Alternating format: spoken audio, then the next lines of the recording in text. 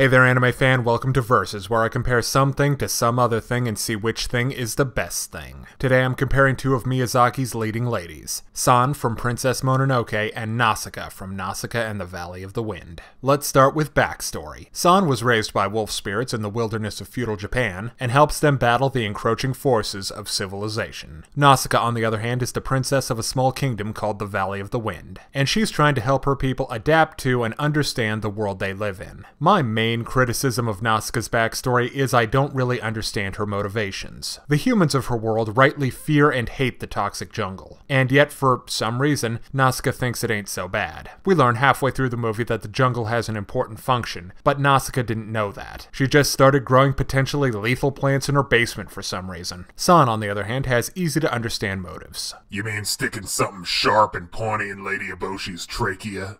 That's more a goal than a motivation.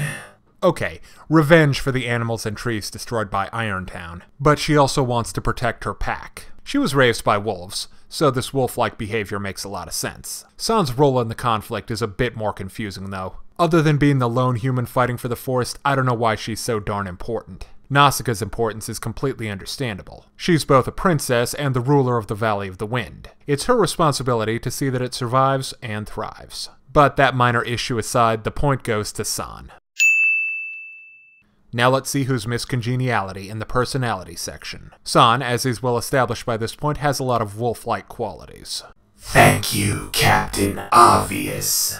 Where? Oh, you had me going there for a second. I thought the commander was here. That means that San will do anything for her pack. But if you're, say, human, which is likely, as far as she's concerned, you can go drop dead. And if you don't drop quick enough, she'll give you a little push. Then there's Nausicaa, who's practically perfect in every way. She's kind, wise, and fair. Both definitions. She does have a few personality quirks, though. Spoilers incoming. The toxic jungle is actually purifying the planet of pollution, and Nausicaa believes that humanity were the ones who messed the place up to begin with. Now, she's right, but how does she know that? It's never explained. Nausicaa's also kind of passive-aggressive. San's just aggressive. Nausicaa's also smarter than San, I think. Or at least less willing to let her emotions drive her decisions. Nausicaa doesn't need Ashitaka or Admiral Akbar to tell her she's walking into a trap. I like San, I think she's a great character, but the point goes to Nausicaa. Now let's see which one of these two warrior princesses is better in a fight. San specializes in simple weapons and mounted combat. One-on-one, she's armed with homemade spears and knives fashioned from either rock or bone. Primitive though they are, in her hands they're deadly. And she's fast as hell even when she's not riding one of those big dire wolves. Nausicaa's a bit more of a ranged fighter. She's good with firearms and improvised explosive devices, and her glider comes armed with flashbang grenades. But she's not helpless in melee combat. She can handle a room full of stormtroopers no problem. Yeah, like that's hard. So if it was down to a fight between the two, if it was up close, San would win. If it was at a distance, Nausicaa would win. So both get a point.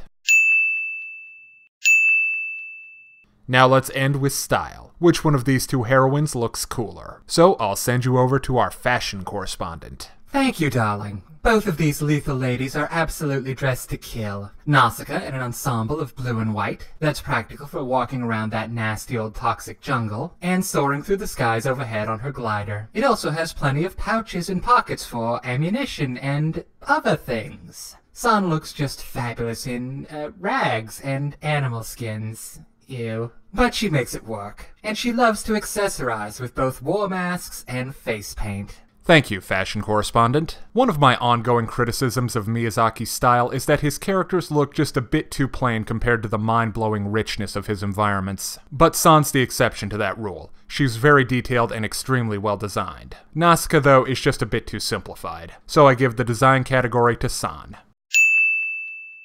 And that means that the Wolf Girl wins, but just by a nose. If you're interested in more reviews of anime, movies, video games, and TV shows, check out my YouTube channel at StupidPrivate913. Thanks for watching. Hey kids, today's show is brought to you by the letter 4 and the number potato! I'm a stupid private.